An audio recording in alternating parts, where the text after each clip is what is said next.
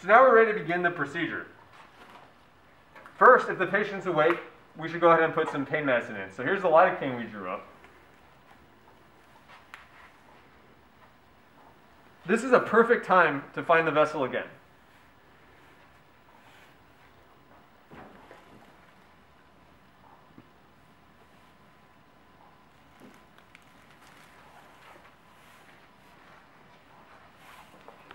And there's our artery, and there's our vein.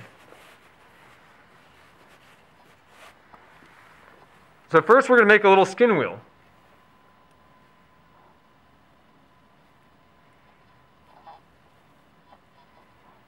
We'll inject a little lidocaine.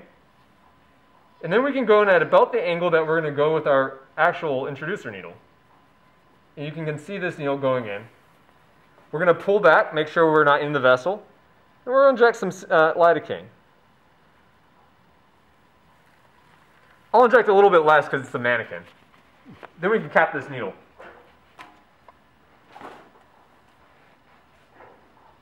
So when we're thinking about the ideal position of where we go with our needle, I like to go in about 30 to 45 degrees. And you want to imagine that the distance you're going away from the transducer is the same distance that the vessel is down. So if we look at this, we can see that our vessel is at about 2 centimeters. So bevel up, we're going to have to go about 2 centimeters away.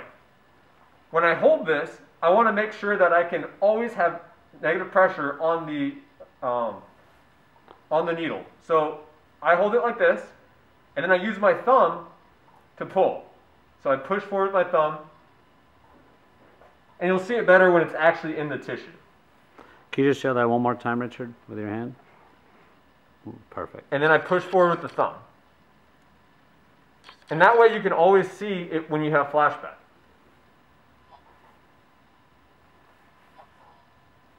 So we now have the vessel centered on the screen.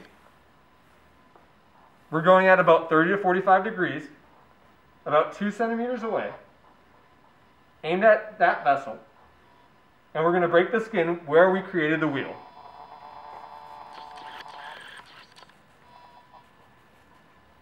And then we're always pulling back. And you can see the needle inside the vessel. And so now that we're inside the vessel, you're going to want to rest your palm on the patient. That way your hand is steady. You make a little unscrewing motion, like that. And then we're ready to put our guide wire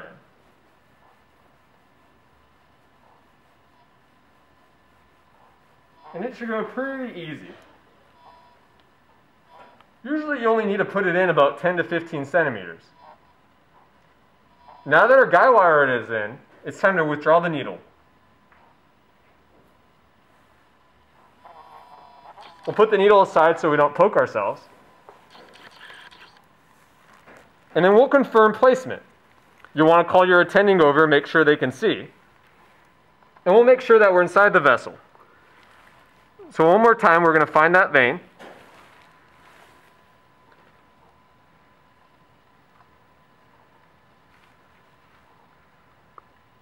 And there we have our wire.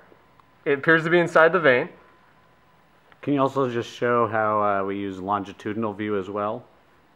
So if you're not sure, what you can do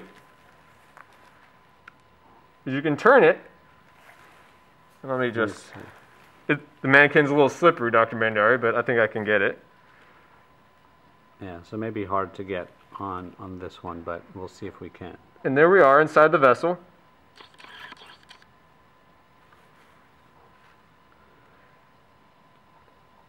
And if you pull back, yeah,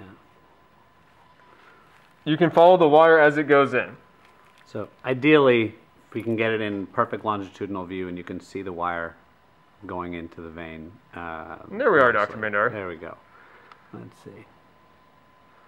You can even pull this back a little bit if you want. Due to it being a mannequin, our interface isn't quite as good. But if you look right there, you can see where the J-tip is.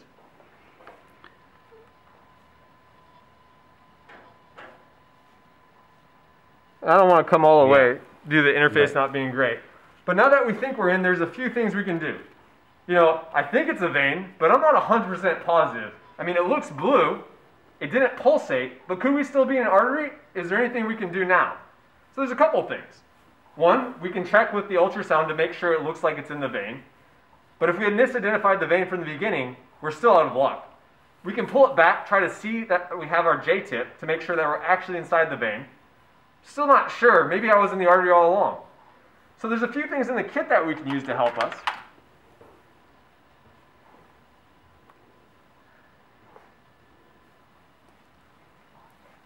So one is this transducer.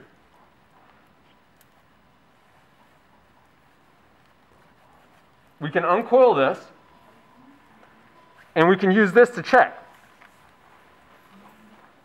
But in order to do that, we need to exchange our wire for a catheter. So on the back of this needle, You can just show what you grabbed again.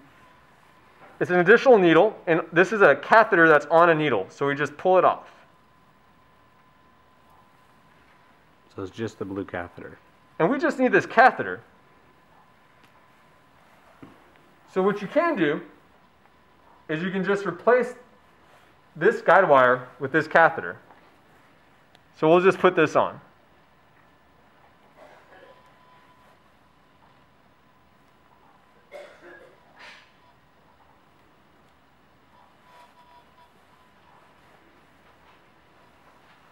Now this being a mannequin, it might not thread quite as easily, but we'll just push it in.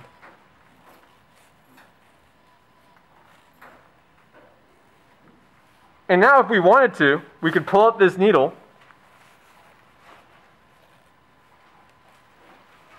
Pull out the wire. Pull out the wire, I mean. Excuse me, Dr. Menard. And now we're should be inside the vessel.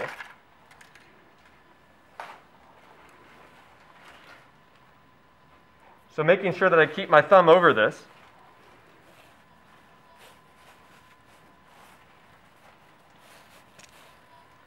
We can check to make sure that we are inside the vessel by holding up this manometer. So the blue fluid should come, if we hold it down like this, and then we strain it up, it should not come spurting out the top, because our CVP should be lower than this height. If it does, we're not in the right place. Alternatively, we can hook this up to a CVP measurement on the monitor, and we can actually make sure that we have the appropriate waveform. We're going to reinsert our guide wire now.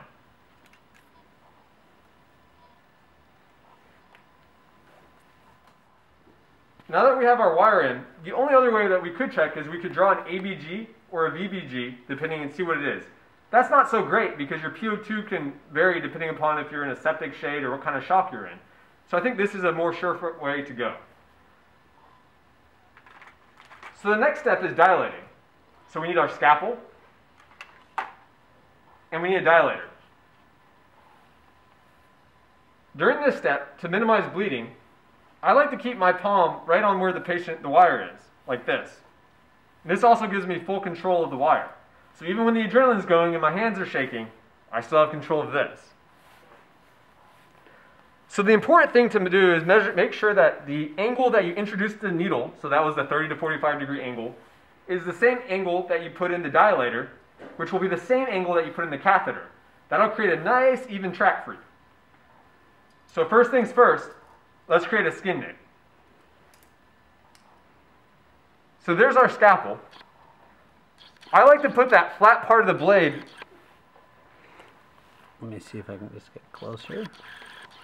I like to put that flat part of the blade right where the wire is, and then go down and make a little stab.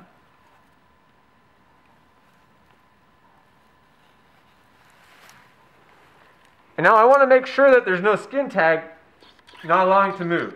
So I make sure this can move freely.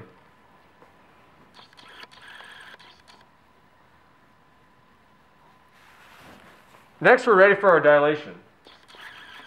So stabilizing with one hand, I go ahead and put my dilator on.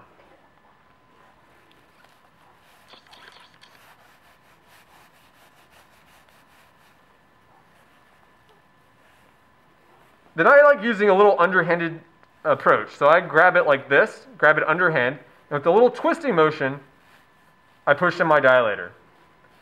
Very gently, because this mannequin's made out of plastic. And now, how deep are you going with your dilation? So you don't have to go all the way. We'll probably have to go a little further on this mannequin than a normal person, but you don't need to hub this thing. You actually don't need to go into the vessel. We're just breaking the skin and we're breaking up the muscle so that we can actually get this in.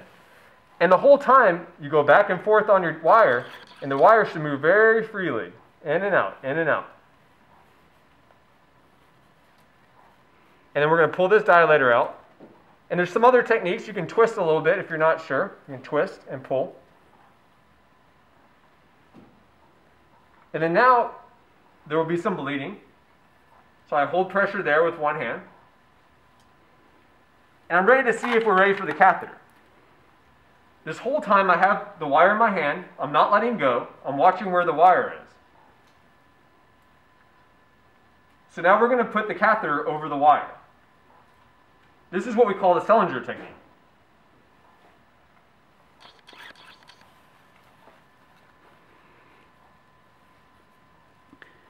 And this is why that brown port was not capped before. Exactly. We kept it open because now we want to watch the wire come through the other end. And there it comes. And now I'm going to grab the wire here so I can let go with my left hand. And then we're going to slide the catheter in, never letting go of the wire. And can you just talk about how deep you're inserting that catheter? Well, Dr. Mandari, that depends upon the patient and depends upon what site you're using. So if you're going to use the femoral vein, that'd be about 20 centimeters. For the right IJ, I would probably do about 16 centimeters to start. Right subclavian, 17 centimeters. Left IJ, 18 centimeters. And left subclavian, 20 centimeters. Now those are just places to get you started. You need to look at the patient in front of you to judge how far it's going to go. So now that we have our wire out, we can set that aside. You want to make sure that your thumb is covering the port so that we don't introduce any air. We can then attach our last cap.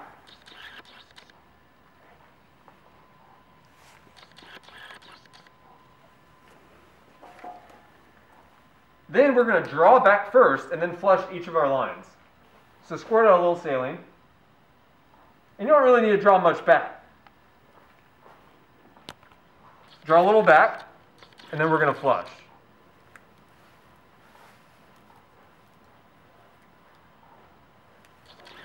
Draw a little back.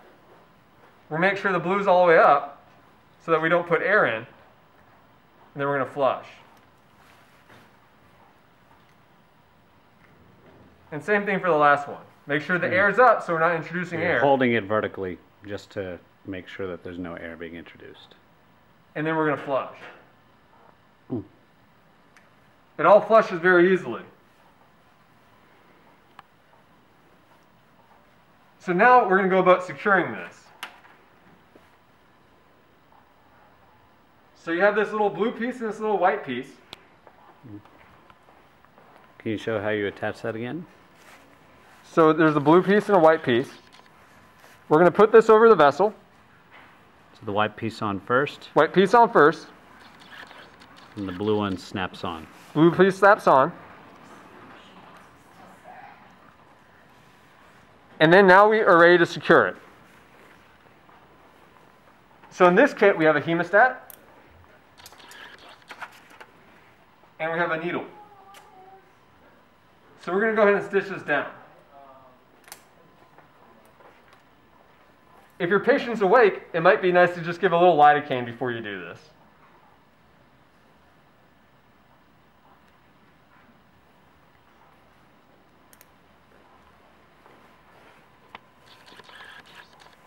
So a big bite.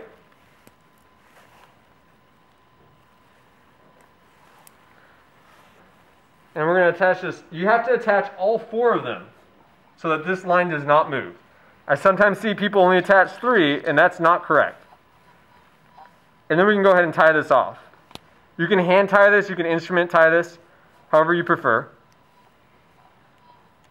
And by 4 stitches, you mean 1, 2, 3, and 4. Yes, remember, all 4. It has to all go in. So that's 1. All right, So just assume that we've sutured in all 4. I'm not going to do it for time purposes, but now we need to clean up all the excess blood. And this is just because dried blood can oftentimes be a nidus for infection, so a last clean afterwards is always helpful. We'll make sure that the area is dry. And now we have our biofilm. We need to make sure that goes over the area of insertion.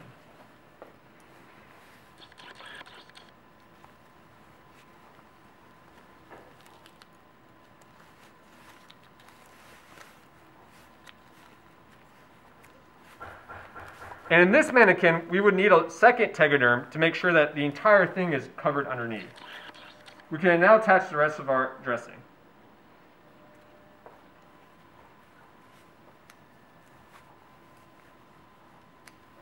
This has the date.